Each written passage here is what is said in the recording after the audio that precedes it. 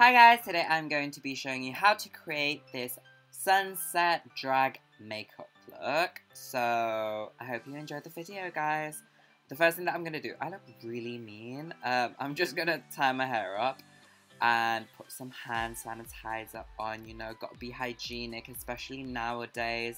I've popped on these little eye masks to prep under the eyes, and then I am going to be filling in my eyebrows. I'm using this Freedom Dip Brow Pomade. You can use any dip brow you like. I'm going quite pale today because I'm wearing blonde. I'm being a blonde. But I'm going to go straight out with that and brushing them out with a spoolie. I didn't cover my eyebrows for this look. I'm going to use my Tarte Shape Tape Concealer in light medium. And I'm going to be carving out the brows. I am also going to be priming my eyelids with the Tarte Shape Tape Concealer as well. And because it's a lighter shade, it's going to really make the eyeshadows pop in that way and really, really define the eyebrows and make them super, super sharp.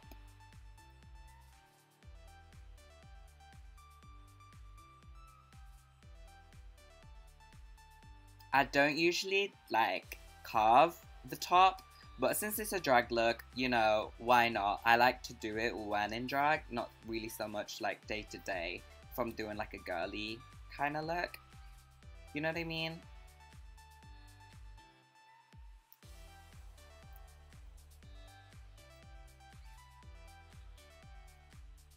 Once I've got that all over, I'm going to be using the Revolution Pro Matte Palette. I'm going to be using the matte white shade.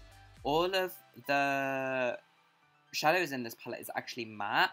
I'm just popping the white matte eyeshadow across the brow bone before I put on this plummy purple. And I'm applying that into the crease and kind of extending it out. I'm creating kind of like a wing shape, and this is going to be like the deepest colour that we use from the palette in that way. I'm just using a pencil brush. And then I'm going to be using a hot pink eyeshadow and then kind of putting that 50% above the crease to kind of like gradiate that upwards. And I think this look is just so pretty. Now I'm using the matte yellow eyeshadow. I love yellow eyeshadow. It really complements a lot of different skin tones and it's a really good blending colour, especially for this kind of like sunset-y eye. I'm putting that 50% above the pink and then building the pink and the purple up again. I'm also applying the pink a little bit on the outer corner of the lid before I cut the crease again with my Tarte Shape Tape Concealer.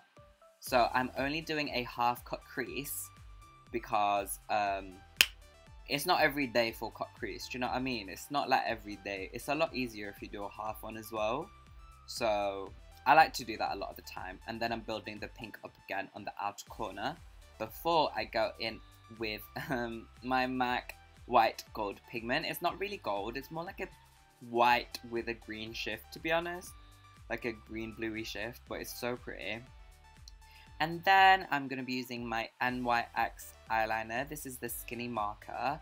It's not really my favorite liner, you guys, to be honest, but this is what I had at the time of filming this video. So I'm using this eyeliner to do my inner corner wing and also my outer corner wing, and I'm going quite big and quite thick. Well, because it's a drag look, you can go as big as you want. You can reach up to your crease if you want. Trixie Mattel and Raven tend to do that, but today I'm just kind of going like, you know, a good thick wing, not too thick though, because we still want the eyeshadow to show in that way.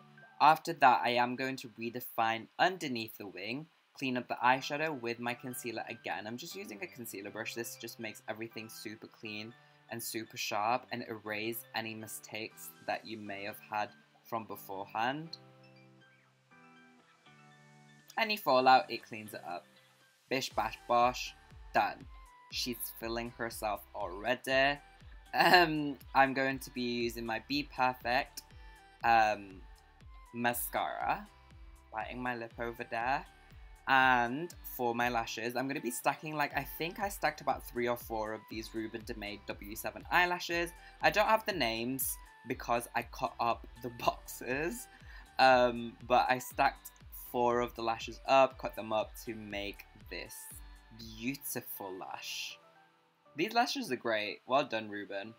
Moving on to the rest of the face, I'm actually using an eyeshadow, a matte orange eyeshadow from the same palette we used before as a colour corrector. I'm applying that on the mustache area and also the beard area and under the eyes to correct any blue, any green, any grey, so we don't have any shadows in that way. I'm using my Milani Sand Foundation. I like to use liquid foundation, to be honest, in drag, out of drag, just my girl looks. I don't think that I personally need that much coverage. I don't like to have that much coverage because it's just so thick. Pan stick foundations are just so heavy. In terms of like a lot of guys, they want and need that coverage on stage, but for me it's just like not for me. I'm using my concealer again. I'm using the collection one and my Illamasqua skin based foundation in white to highlight. So even for my highlights, I actually like to use a liquid. For contouring, I can use cream though, for sure. But for my highlight, liquid is fine. I just think it blends a lot better. Do you know what I mean? So I'm just using the same foundation brush that I used before, which is the Expert Face Brush from Real Techniques.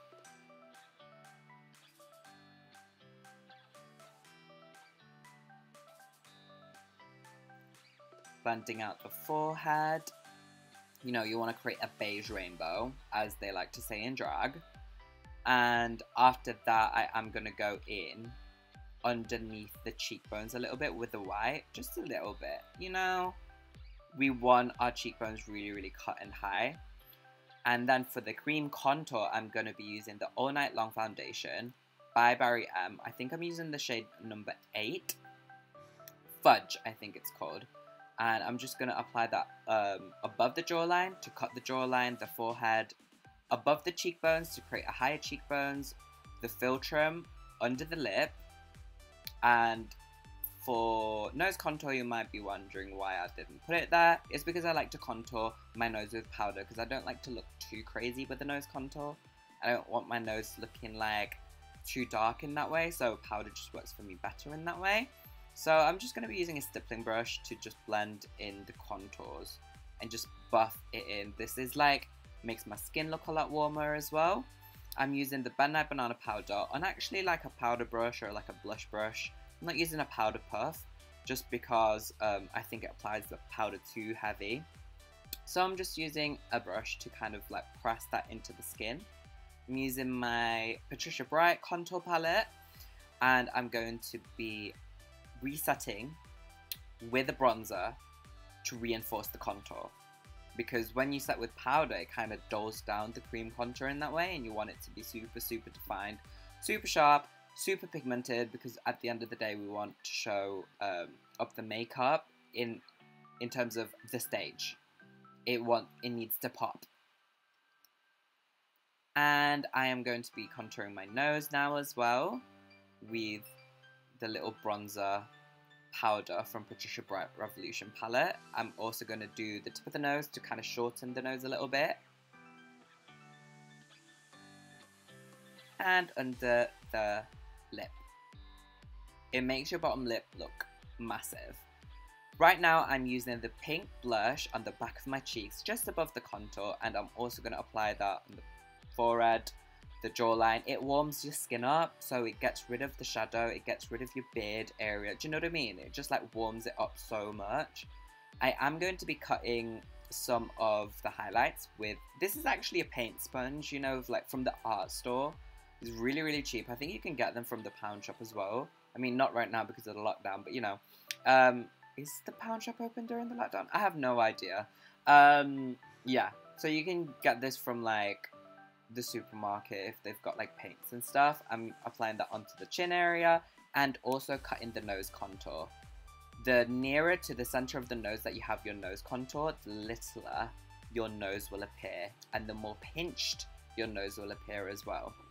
I'm also just applying that just in the center bridge. For my highlighter, this is the shimmer highlight now. I'm using my Barry M Pink Solstice, and this just brings the skin back to like a more of a highlighted, dewy skin finish. And also it just pops on stage like so much. It looks sick on pictures. I'm applying that on the top of the cheekbones and also on the forehead, kind of like above the temple area, like next to it where we contoured, next to that. And then for the lips, I'm using my NYX lip pencil in hot pink and overlining the lips. I'm making my lips super round. Before I go in with my lipstick, I like to overline first.